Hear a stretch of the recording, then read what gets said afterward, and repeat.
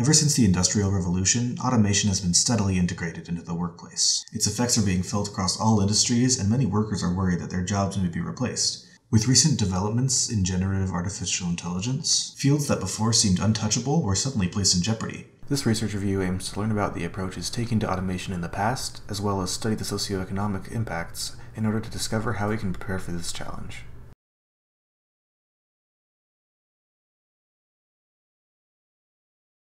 In the 1950s, the AFL-CIO was one of the largest labor unions in the country, representing workers throughout nearly every industrial field. As automation became more and more commonplace, union leaders agreed that welcoming automation was an essential strategy to ensure their workers' rights. But the union was unable to guarantee benefits for all their members, and many lost their jobs. Among those who remained, some were dissatisfied and left the AFL-CIO altogether. This tension motivated leaders even further, and they were able to make vital progress in ensuring the rest of their members were protected.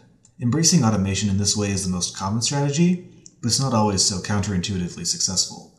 Despite increased productivity, workers usually have significantly lower job security, and the company will hire fewer people overall. At around the same time as the AFL-CIO action, newspaper unions in New York City were considering a different approach. Recent advancements in publishing technology created pressure on the newspaper industry, threatening many jobs in nearly every step of the process. Local unions banded together to resist these advances, with members engaging in strikes and slowdowns in direct opposition to automation. Unfortunately, this resistance was mostly unsuccessful, and the unions eventually died out. This type of outright resistance is always pretty risky, but it's not always so unsuccessful. For example, earlier this year, the Writers Guild of America went on strike in opposition to the use of generative AI in the screenwriting industry. The strike lasted for months, but eventually they were able to guarantee security for their positions. Some other approaches exist that seek to adapt to automation without fully embracing or resisting it. For example, positions could be redefined to involve automation, instead of simply replacing the workers in those positions.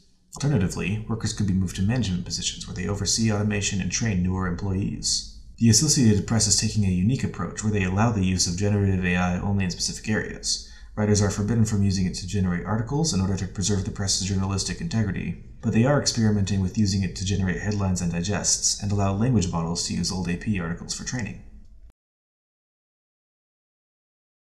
Despite all the strategies workers have employed to combat the threat of automation, it has had incredible and irreversible impacts on the entire labor market.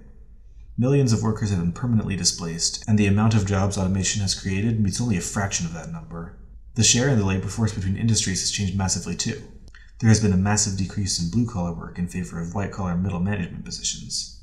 It has been speculated that these changes will slow and stop eventually, but with the advent of artificial intelligence, there really just isn't enough information to tell. The effects of automation on the workplace are enormous and undeniable. Throughout the past 2 centuries, workers have attempted several strategies in response to automation threatening their positions, but have yet to discover a solution that will consistently ensure the security of their employment. More research needs to be done into these strategies and their effectiveness. We also need to know a lot more about the socioeconomic impacts of automation and how they can be addressed. If we can discover these solutions, we can ensure a prosperous future where the benefits of automation can be fully realized.